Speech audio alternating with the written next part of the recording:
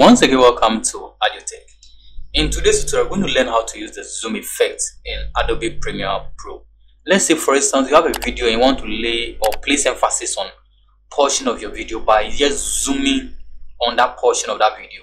This effect can work on that. So let's assume we have this login page, a WordPress login page, and want to zoom in by enlarging it for people to see clearly. Let's say we want to create something like this. We want to be able to zoom in and enlarge that portion of the video. We can use this property to do that. So we're going to learn how to do that using Adobe Premiere Pro. I'm using the 2020 version. It doesn't really matter if you use any of the most recent version, it's still going to work for you. So let's see how we can create this in just some few minutes. Timeline, and then I want to zoom in on any part of this video, and we're going to use that effect to do that. Okay, so we have our effect control, which is going to help us to scale on that part of our video. So I select my video on my timeline. Before we can scale on that video, we need to place what we call the anchor point. We need to know where our anchor point is.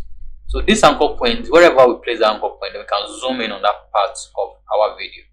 Okay, so if I select this anchor point right now, you can see this is my anchor point placed somewhere here. So even if I want to zoom to this video right now, this part of the video is zoomed in on, but I don't want to zoom in. Let's say we want to focus on this. So let's say we want to zoom in on the red button over here. We just have to move our anchor point there, place our anchor point on that, and then to zoom in on that portion of our video, we just have to add a scale to that place. Just click and then add a scale over there. So with our anchor point placed over there, you can now increase the scaling from 100% to the right.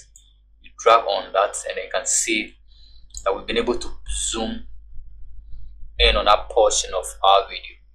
In order to reset and bring your video to the original state, let's say we play this video to this stage and then we want to reset it back to its normal stage. You can just go and then first you can hold that video for some time. Let's say you want to hold the play and then explain this portion of the video before you scale it back to its normal stage. You can click on that, so we can maintain this within this particular range. We are going to maintain this scaling, and then we want to reverse it. We can move it forward a bit, and then we can use the reset. So we have the reset parameter, and this, when you click on this, it's going to bring this video back to its normal stage. So when I click on this, it's going to set the video back to this stage. So when you come back, you realize our video has been scaled to this point, and then when we get to this stage, our video should be at least restored back to its normal size. So basically, this is how to add the effect control. Basically, this is how to add the zoom effect control in Adobe Premiere. Remember to subscribe to this channel because I'm going to add in more amazing videos. I'll be doing more interesting videos on Adobe After Effects, Adobe Premiere Pro, Photoshop, and the rest. So you need to subscribe so that you don't miss any of this. So you need to subscribe so that you don't miss any of these videos. So you can add this kind of zoom effect to any video at all that you are creating. So I most of the time use this to explain my videos as well. Focus on portion that I want to zoom in on. I'm going to explain details about Adobe Effects, some strategy, Adobe Premiere Pro, and the rest. So subscribe so that you don't miss any of that video. Thank you so much for enjoying this short tutorial. Bye bye.